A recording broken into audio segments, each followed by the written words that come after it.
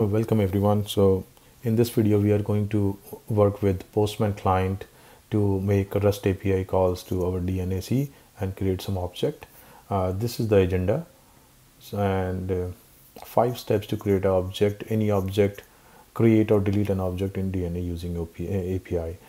So to create an object or perform any activity in DNA, you need to do the authentication, because the authentication token has to be associated with each REST API calls to talk to DNAC. I'll show you how to automate that process so that you don't have to every time copy the authentication token, the large authentication token, and associate it with your request. We'll see how we can pass on to the variable and perform that, automate that job. So these are the 5 steps. You can take a screenshot for your future reference. In this exercise, we are going to just create a site within our DNAC. So let me pull the DNAC.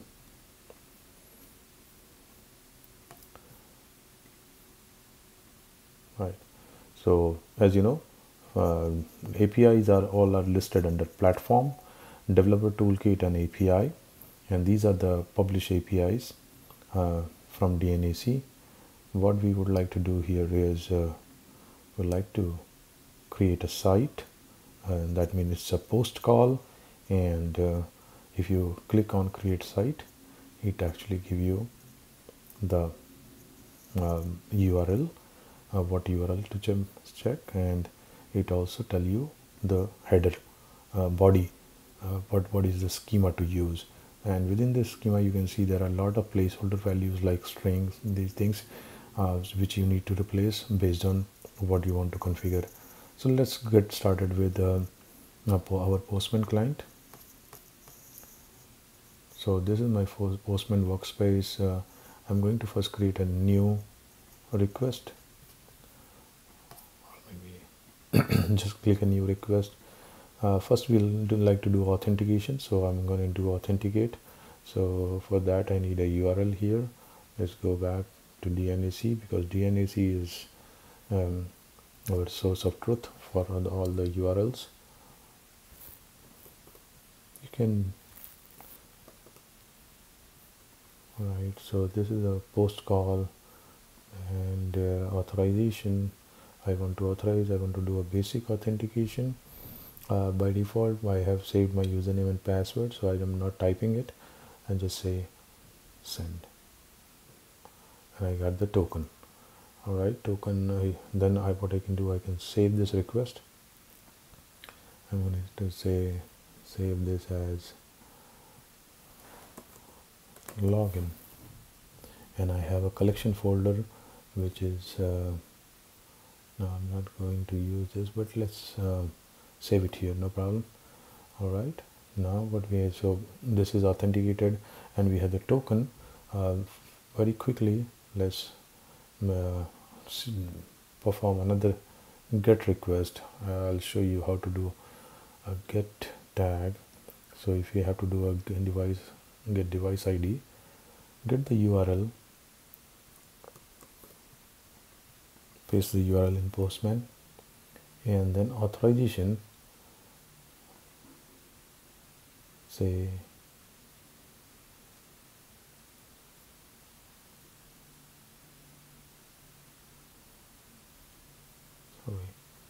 in header say x auth token, and then copy the token. So what you're doing, you're sending a get request to get the list of all the devices within DNAC, and we are making a get call to this URL, but you need to associate the token as well. So you associate it to the token and then say send. So right now I don't have any devices in my DNAC, that's why the response is null, but you can see the status is 200. That means the call was accepted and executed properly. So in this, what is the problem with this is, like, every time you have to mention the token value, and if the token value expired you need to update this. So we'll see how we can automate this a little bit more. So for that, what you can do, you can create an environment. I'm going to say add environment and delete just a test environment, and I'm going to add a variable called token and just say close. Alright, now we have to get the token.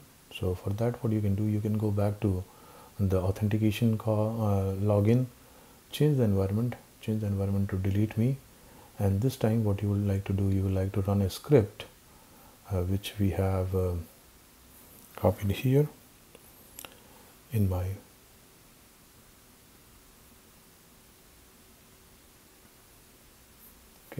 so here you can see I have a JSON script which actually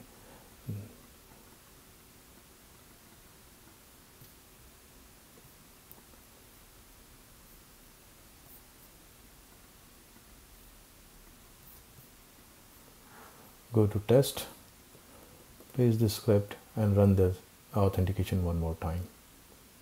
Authentication may change, but what is the effect of it is this is passed to our authentication. So let's use another post call. We are not going to use a get call this time. Let's do a post and load the environment. Environment is loaded. Go to header and within this say XAuth token.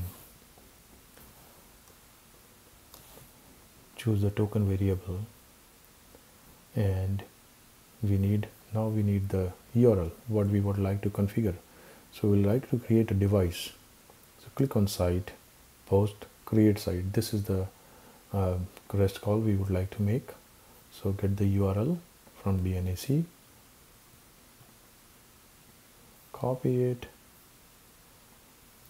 paste it here, and then since we want to create something, we need to provide the model schema.